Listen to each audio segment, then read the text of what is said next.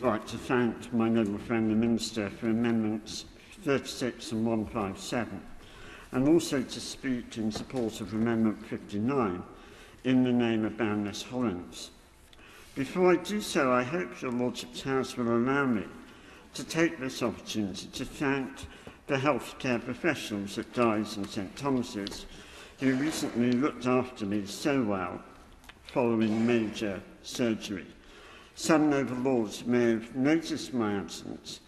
I've had half my leg rebuilt and am now the proud, if involuntary, owner of a Meccano set inserted by my excellent surgeons Marcus Bentz and his registrar Christian Smith. So I apologise in advance if any noble lord seeks to intervene. I dare not sit down to take their intervention, as I'm not sure I would be able to get back up again.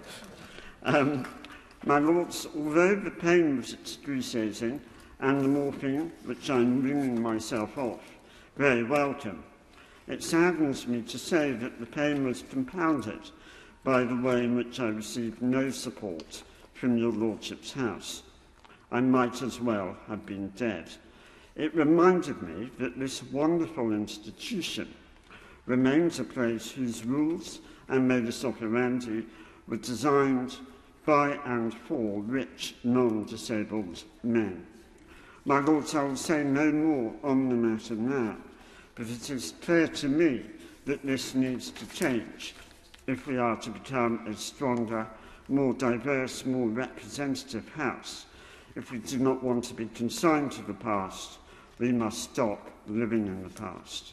The appalling way we treat members whose disability enforces temporary absence from your Lordship's House is indefensible and cannot continue.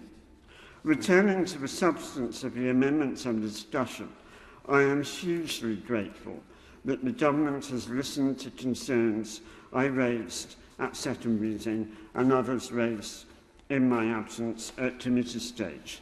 And all credit to noble lords for the strength and the passion with which they did so, and to my noble friend the Minister for so obviously listening and taking their concerns on board.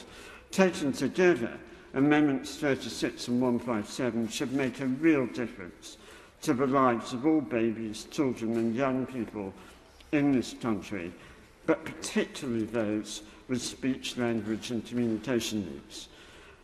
And my lords, I should declare at this point my interest as a Vice President of the Royal College of Speech and Language Therapists.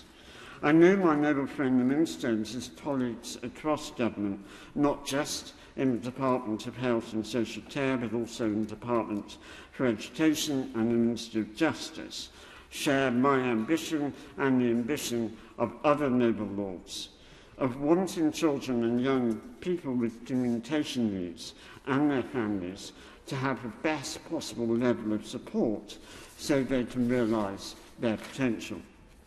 To help deliver that ambition, I'll ask my noble friend the Minister to reflect on four things.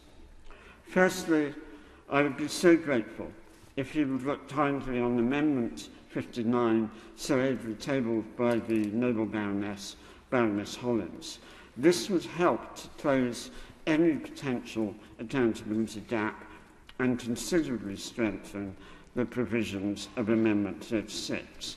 Second, will the Minister pledge to ensure that all the guidance to the bill specifically references children's speech, language and communication needs? The statutory guidance and accountability lead for SEND is a very positive development, but it's not sufficient. The vast majority of children with communication needs do not have an education, health and care plan.